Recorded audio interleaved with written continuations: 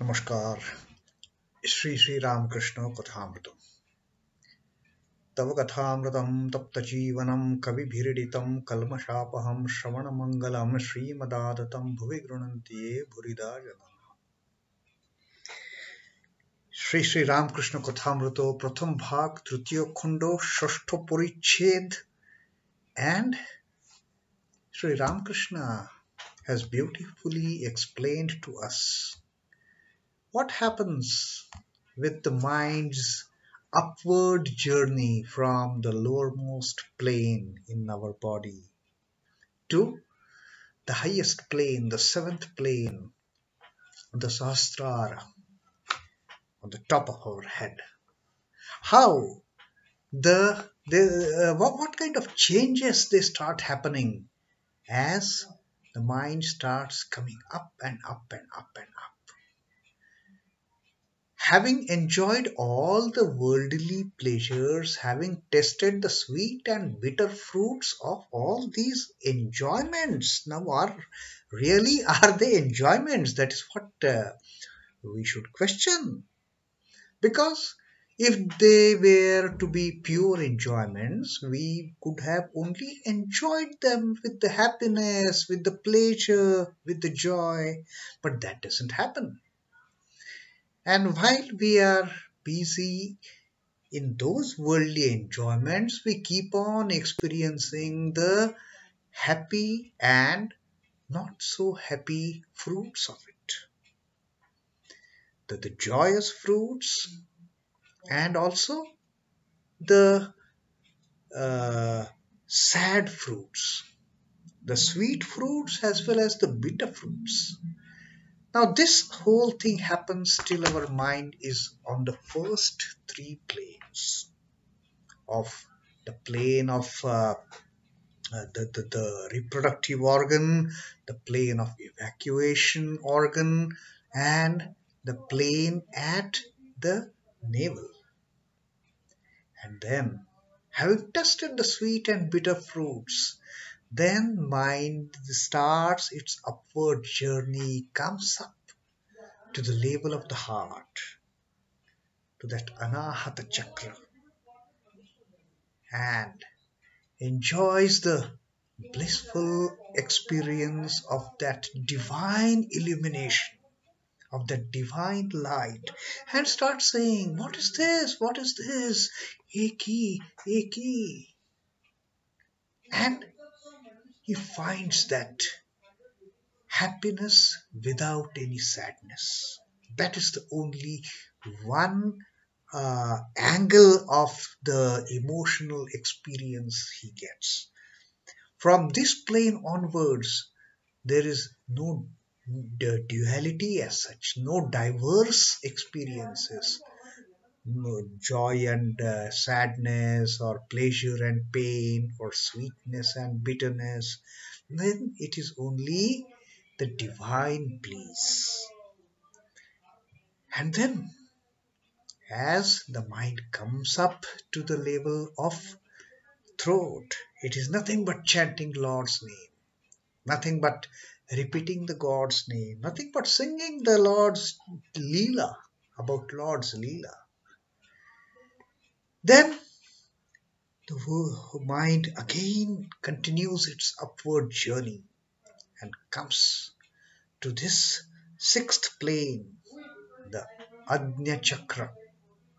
Some people pronounce it as Ajna also. And here what happens? Having come there, the mind gets the vision of its chosen deity, of the beloved mother. Now mother cannot hide herself. The mind having come to this plane, now the mind sees the mother. Mind wants to rush to her, to touch her, to embrace her, to sit on her lap, but that doesn't happen because the barrier of I is still there.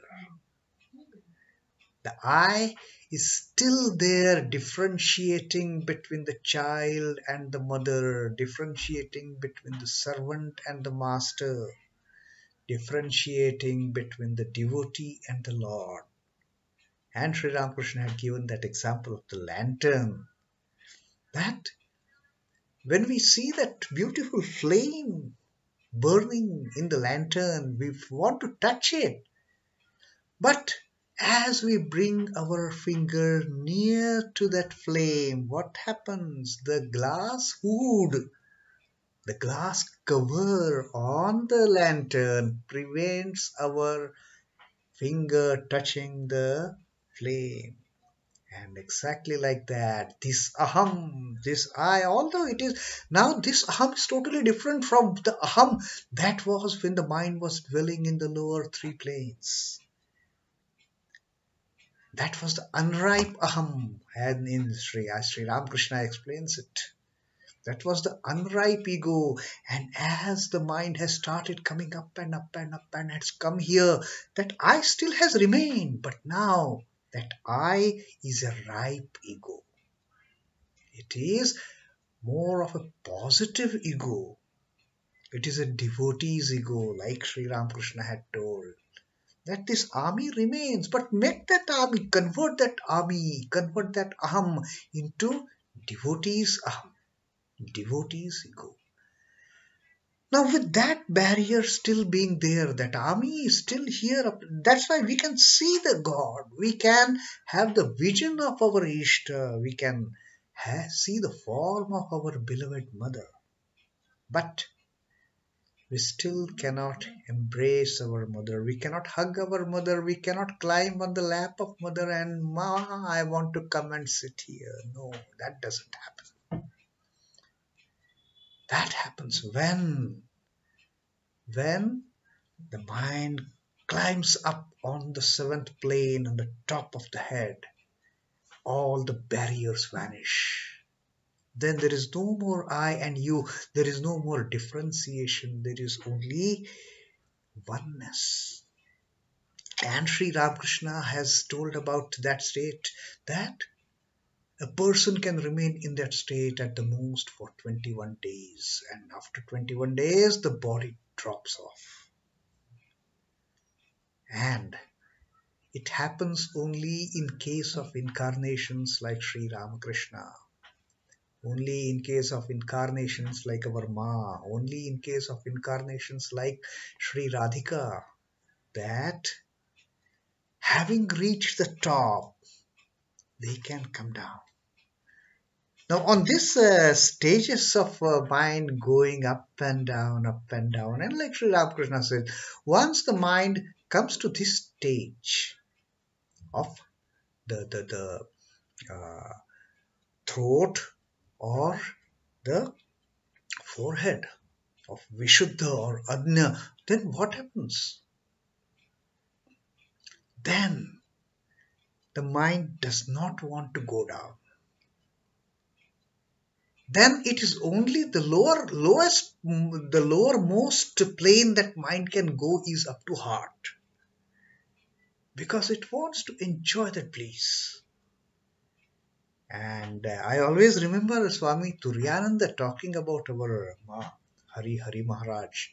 He used to tell the devotees that, look, we people, we are struggling ourselves, doing all these austerities and sadhanas and meditations to bring our mind up.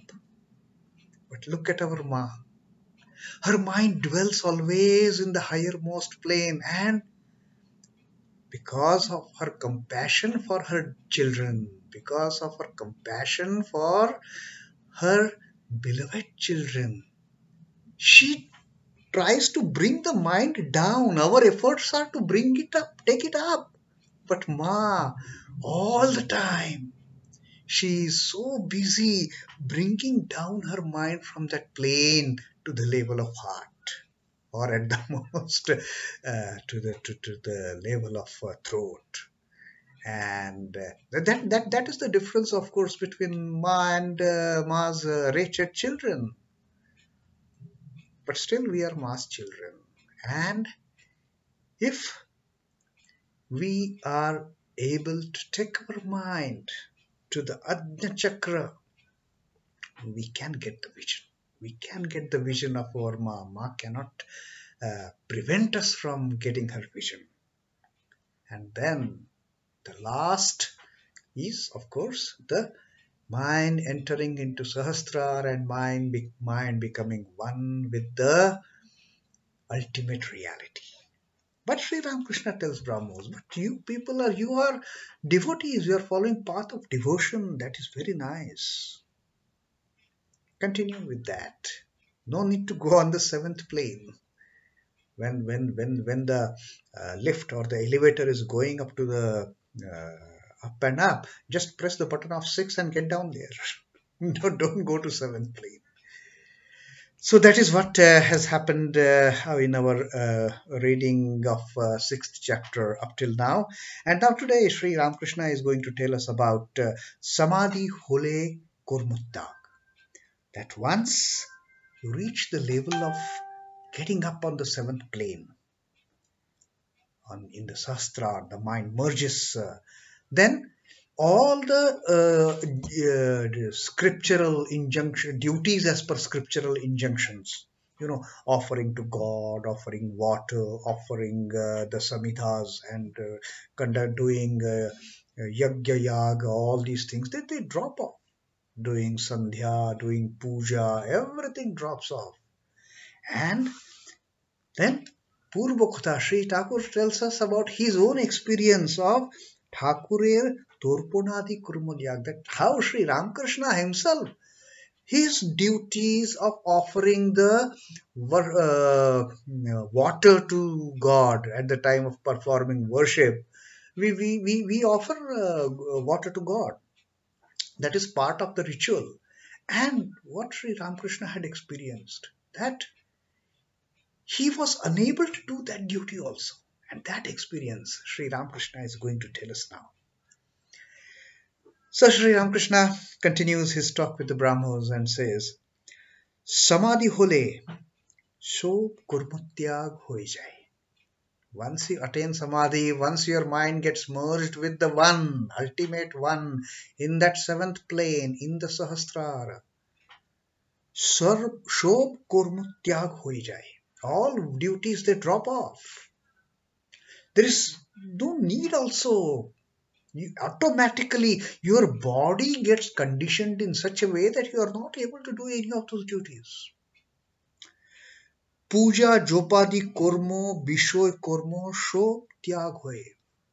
The formal worshipping the deity, the formal worship, and also the other worldly duties. Everything gets over. Then you are just one with the Almighty. You are just one with the Paramatma. Now, prothome kormer bodo hoichoi thake. What Ramakrishna says, in the beginning, one is very active. Very active. I am doing this, I am doing that.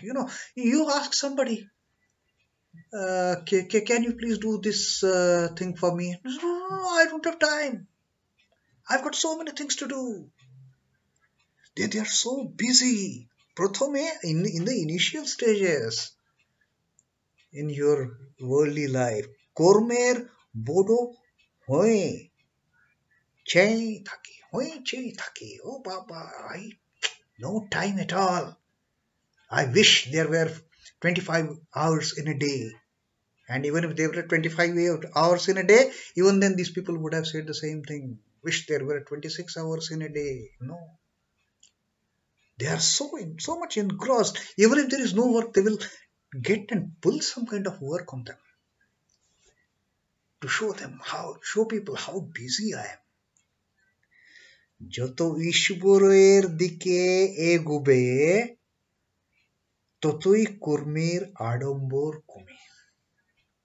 When, as the same man who is so much engrossed in the works, as he advances towards the God, as he advances towards the divine, outer expression, outer display of all those works and actions, it starts becoming less and less. Then there is automatic break. Break is applied to all that working tendency when the person starts moving on the path of devotion, on the path of spirituality towards the God. এমনকি তার নাম গুণগান পর্যন্ত বন্ধ হয়ে যায়, so much so that even the chanting and singing of the glories of God also stops, and one just enjoys the bliss of getting merged in the Lord, even if not fully merged, even going on that path itself. From here to here, that path itself, the duties drop off. You don't have to do any further ritualistic duties or obligatory duties. Then God is there to take care of all your needs. Then Sri Ramakrishna says, Shivanathir Prati. Now addressing to Shivanath, he tells this thing. যতক্ষণ তুমি শোভায় আসনি তোমার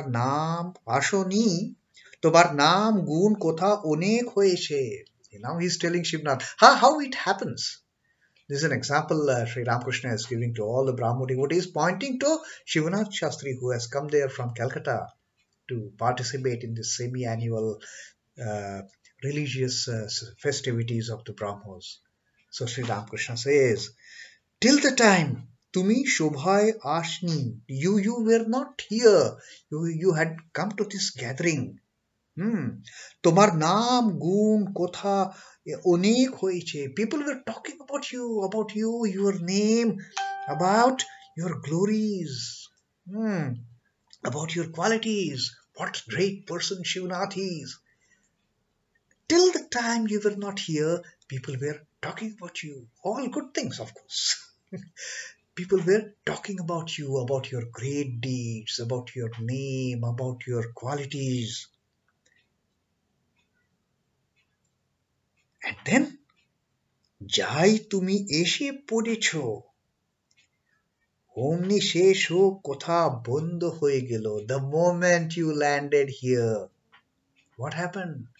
All that talk about Shivanath, what a great person he is, all that talk just got stopped. And why it happens? Why it stopped? তখন লোক বলে এই যে শিবনাথ বাবু এসেছেন, তোমার বিষয়ে অন্য সব কথা বন্ধ হয়ে যায়. Now what happens? The moment you landed here, all the talk about you, all the praises of Shivanath, they stopped. And then people started saying, তখন লোক বলে এই যে শিবনাথ বাবু এসেছেন, oh, it's the same Shivanath about whom we were talking all this while. Now he's here. তোমার বিষয়ে অন্য সব কথা বন্ধ হয়ে যায়. Now all the talk about your greatness, about your knowledge, about your great talks, everything stops, and people just keep looking at Shivanath Shastri. So, the moment we reach that place, we stop talking. That's what Sri Ramakrishna is indicating. That once the objective is reached, all the talk, all the work just stops.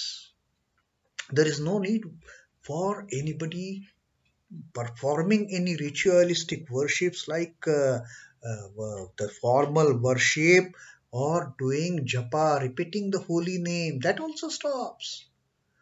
All the work stop, your meditation stops, then you are just one with your divine deity, your chosen deity.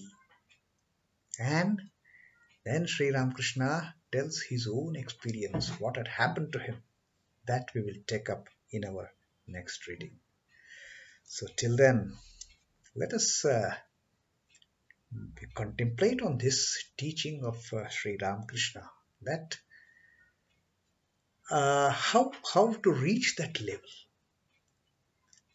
Let us pray to Sri Ramakrishna, let us pray to Ma, that make such an experience our experience too, that we take up this path, we take up this path of spirituality, and we lessen our workload so that we get the opportunity of contemplating on Him. We get an opportunity of knowing Him, knowing our mother, and then the oneness. Then the final oneness will come when the journey is about to end. So that is our reading of today. And tomorrow we will take up Sri Ramakrishna's own experience, how his works came to an end. That is for our next reading. Om Namah Shri Bhagavate Ramakrishna. Shri Ramakrishna Arpanamastu. Jai Thakur, Jai Ma, Jai Swami.